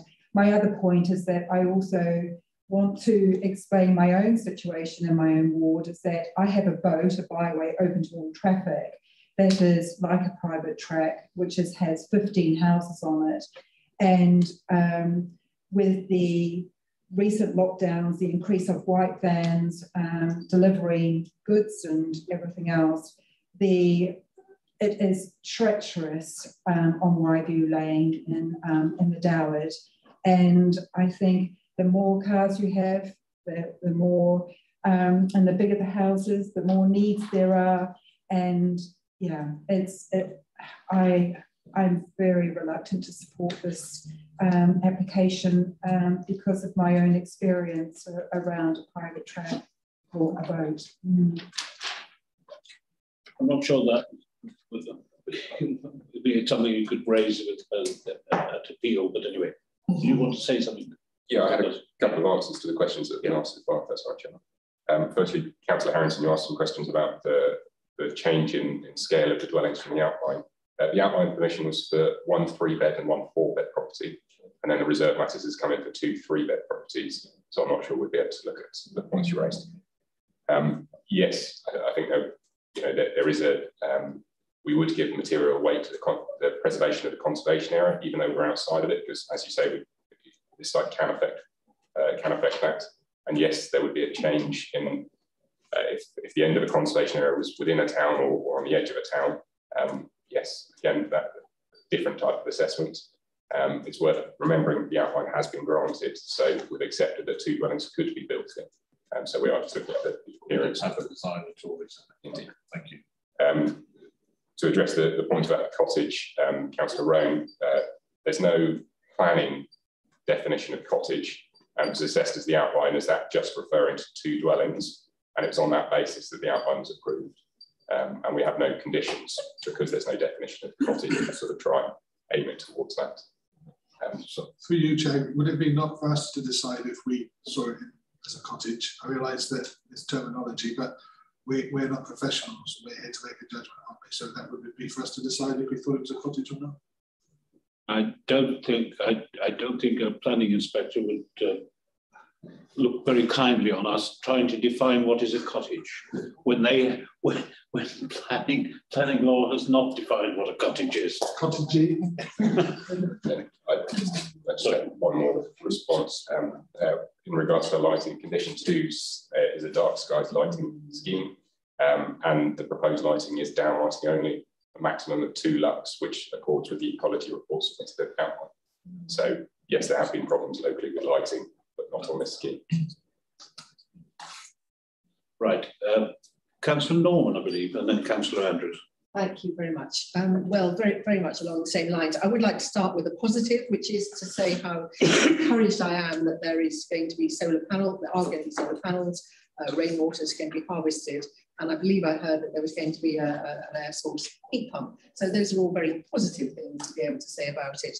But again, I'm afraid I agree with other comments about the scale, and it seems to me this is all very inappropriate for an area like this. Wasn't able to come on the site visit. It always helps enormously if you can. So I'm sorry about that, but that does seem to be the big challenge and the big problem. And I think this business about cottages is really disingenuous. I take the point there's no actual definition, but it's misleading. To talk about something as a cottage is to suggest something small and cosy and appropriate for a rural small village. And it is very misleading in my view to call it cottage when it's a large executive type of building. So whatever the actualities of it, that seems to me to be not terribly honest, to be truthful, the way I'd see it. So I think this is right out of keeping with the area and other aspects of it. couple of other quick points, just to be reassured that the surfaces will all be permeable. I think I noticed something about tarmac somewhere in the description. Couldn't find it just now, but just to be reassured on that, seems to be pretty essential that any surfacing these days is permeable. Absolutely should be. Completely agree with the dark skies policy, and glad to hear that we're aware of that. And just on the hedging, I think a point was made that it wasn't a terribly good hedge, but unfortunately if we start a new one, it takes a long time to grow and develop, and I understand that the hedging is going to be at least some sort of a barrier, or it'll help for it not to be quite so invasive and intrusive for the neighbours. So I hope at least we can improve the hedging rather than remove it and replace it if indeed it goes ahead. Thank you. Councillor Andrews. Sorry, one more quick point. Maintenance. Anything where any planting, you always have this dilemma of who's responsible and who looks after the maintenance and so on and so on. And just to be sure that there will be proper maintenance of hedging and trees and all the rest of it. Can I say I know quite a bit about hedges, etc. That hedge that was there is not replantable. Basically, it's collapsed, and you know, whatever happens there, you either have an eyesore there or you mature replanting. Then let's say. Yeah, Councillor Andrews. Thank you, Chairman. Well, first of all, Beldo Lane, from our observations yesterday, is not so much a lane as a mud track, which is not going to be improved by extra vehicles and, of course, building vehicles delivering building materials. I find it clever to stick with this one. I note once again the statutory consultees have no objection to it, but like everybody else, I feel that the proposed designs are rather too large for the area and somewhat out of keeping. I don't know if it's possible. Could this application be deferred so that the applicants can come back with something a little smaller and a little more, I'm sorry, am I right in saying more rural in appearance? Because the design presented would look more in keeping in an urban area. But I don't know if that's possible. Mr. Banks. Thank you, Chair. I just want to make members aware that there is an alternative application which is as yet undetermined, which the applicants have submitted to secure their outline permission. So again, I said it with the previous application, I think as officers we prefer that you determine the application on the basis of what you have. The provision, I suppose, is made for that discussion about an alternative scheme so by virtue of another application. If I get that right, Mr. Banks, if we refuse this, they can come forward with the there is another application. There is another application in the pipeline. Is that smaller or slightly? I'm resisting using the term cottage. I know you are. But the scheme that we have on the table as an alternative is for more modestly sized properties. More modest dwellings, more in keeping with the local ambience. Thank you. Right. I don't think you were suggesting a deferment, but I don't think you were slightly less. Well, perhaps, we could perhaps then refuse this application, knowing that there's another one waiting in the wings. Councillor Boyd. Thank you, Mr. Chairman. We have a problem here, haven't we? It's a little problem we often come against. We've had a permission here given for some buildings, and we are now being asked to do planning on details or decisions on details. How much can we say to them? Look, we don't like that. We think we can do something else. Come back with a different design. Can we, as Councillor Andrews said, defer it and ask them to come back with design that is more like the traditional meaning of the word cottage? And perhaps we should actually define cottage on our next small strategy as well. I just looked through the banks. But is that possible to do that? What can we do otherwise? Otherwise, we're completely powerless. All I can say is the abundant potholes, I suppose, equal traffic calming, but that's not quite what we're really looking for either. We want a decent little lane for that for people to walk down. And we need to certainly, I know it's a footpath, and that needs to be maintained, it is being maintained by the council, so I've heard. But what can we do? Can we actually send this back and say, look, come back with a design that is more in keeping, more modest, more cottagey, more cottage-like? Small, charming, delightful, but having all the facilities that you might need, but actually reduced in size and impact. Can we do that? Mr. Banks. Thank you, Chair. The manner in which these applications have been submitted is we've agreed the principle. The Planning Act makes provision for applicants to submit an outline application that agrees the principle of development on a site, and then submit a reserve matters application which considers the detail. So it is perfectly appropriate for committee to consider the detail of a scheme. If members are not content that the scale and the design and the massing of these proposals are acceptable, if you are concerned that they don't reflect or respect the character and appearance of the surrounding area, particularly you might have regards to the conservation area as Councillor Harrington has referred to, then you are perfectly entitled to make an assessment on that basis. And if you see fit to refuse the application, you can do so. But you need to make sure that you concern yourselves with the matters that this reserve matters application deals with. As Mr. Gossett said at the outset, layout and access are approved. So any debate about additional traffic movements along Veldo Lane are frankly irrelevant to your determination of this application. You should concern yourselves with the three matters that are appearance, scale, and landscaping. As far as the alternative application is concerned, whilst I've mentioned that, that shouldn't influence your assessment of this application ultimately. You need to make a judgment as to whether or not you think these proposals are acceptable in those three matters.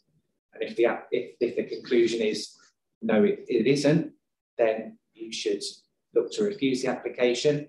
If you conclude that actually, yes, it is, then obviously you move the recommendation and approve. Councillor Milne. Thank you, Chair.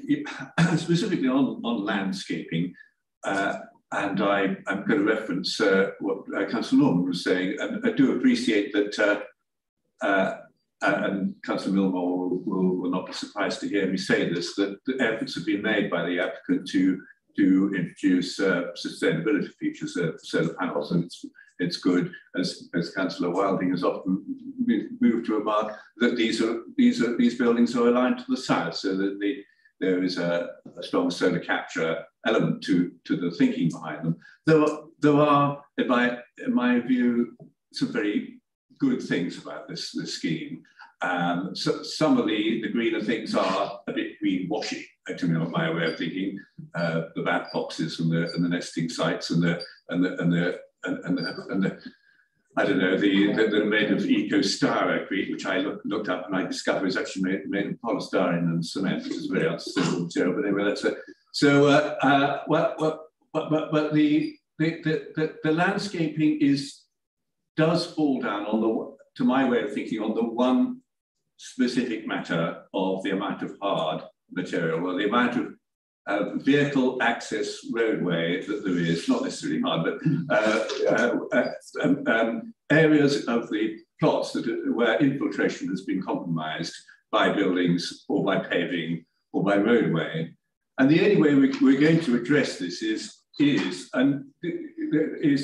through taking the cue from the state of Veldo Lane and persuading applicants that we need to do no-car developments or low-car developments. So if this scheme came forward with a genuine move to encourage walking active travel, MT1, policy MT1, and say, well, rather than spending all this money on car parking and turning circles and all the rest of it, we're going to put some money into a car club for the village. We'll put an EV charging point in the village. And that would impress me. That would impress me. It's really thinking outside the box in planning terms. But that is a way in which we would meet MT1 on active travel. But anyway, I haven't yet made up my mind. If the debate continues, how I'm going to vote on this. But thank you, Chair. Councillor Wilding. Thanks, Chair. I too sort of want to agree with what Councillor Norman was just saying. So I do commend the use of the solar panels, the air source heat pumps, and all the rest of that. I think that's great. I'm also mindful of what has just been said about the possibility some of that is sort of greenwashing, but I think it's brilliant that it is included. Go back to the use of the word cottage.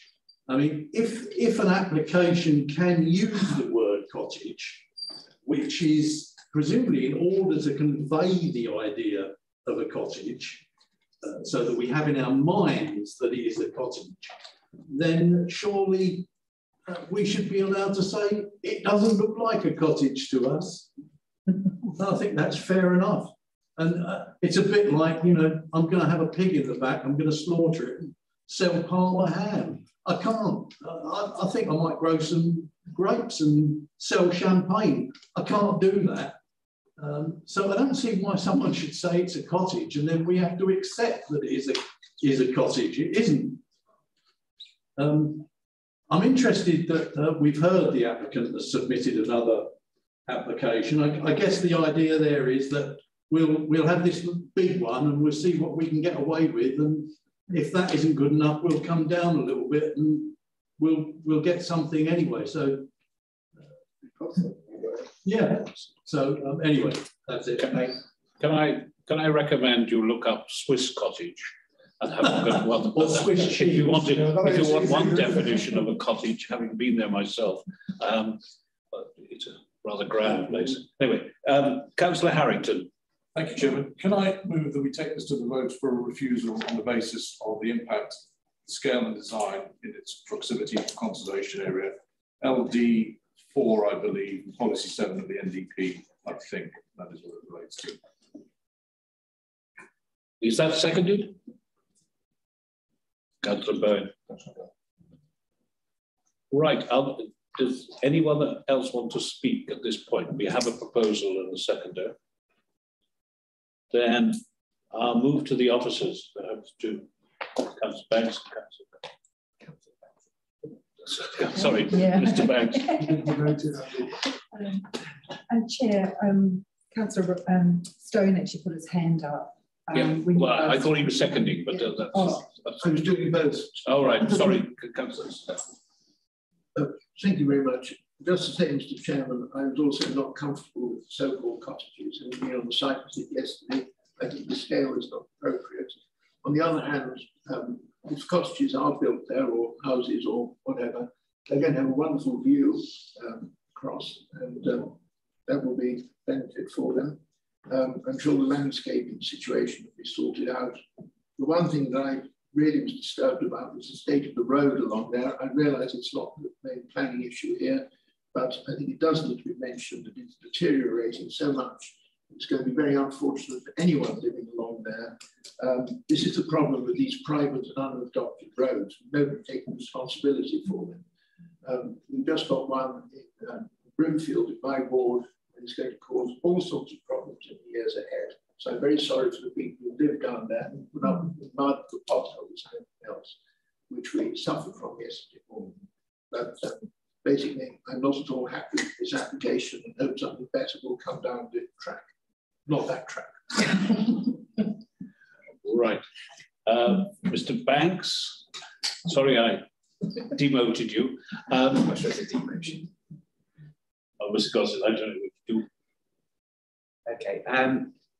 I think really just to sum up, clearly, as I said before, the matters that you need to be concerning yourselves with are to do with appearance, landscaping and scale. I think Councillor Harrington has encapsulated that quite well in his final comments. And it's clear that there is some concern in those regards across a number of members. Mr. Banks, could I just ask if LD1 would be appropriate as well? Sorry. which is in relation to character. I think LD1 probably would be applicable. Can I add that as well? Sorry, to LD4 and 47 at the NDP. Yeah. Thank you. So I think the direction is fairly clear from the debates. I think we've discussed scale and those matters quite considerably. I'm still not sure what a cottage is and what a cottage isn't, but nevertheless, I think the broader concerns about the scale, about the appearance, and about the concerns that has on the setting of the conservation area are clearly matters that the committee have some concerns with. Chair. Thank you. Right, we'll go now to Councillor Andrews for the final comments. Thank you, Chair, and thank you, members, for a great debate. Yes, like I said in the summing up, and obviously you heard from the Parish Council and everything else, it is the scale of the properties is their concern. The planning permission is already there outlined. I appreciate what Councillor Owen brought up about cottages and the bathrooms, because there is a sewer problem and there has been sewage problems in that area as well.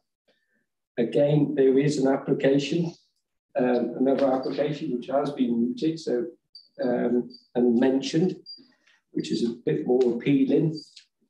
But that's all I'm going to say on that. I also would like to say to the applicant that please talk to Parish Council and residents when you're bringing things forward. We're all here to talk. We don't want a bit of back and forwards. Talking is good. I always say talking is good. So I do hope that the applicant can actually engage with the residents of Withington on applications in the future as well as this current one now. That's all I'm going to say. I'll wait for the vote. Thank you. Thank you. Now, can I ask members that there's been a proposal proposed and seconded. Can I ask for those in favour, please raise their hands. 1, 2, 3, 4, 5, 6, 7, 8, 9, 10. Those against? Abstentions? 1, 2. Then that is carried. Can I thank you all for your attendance? And finally, is the live stream switched off? Remind members that the next meeting is on April 8th.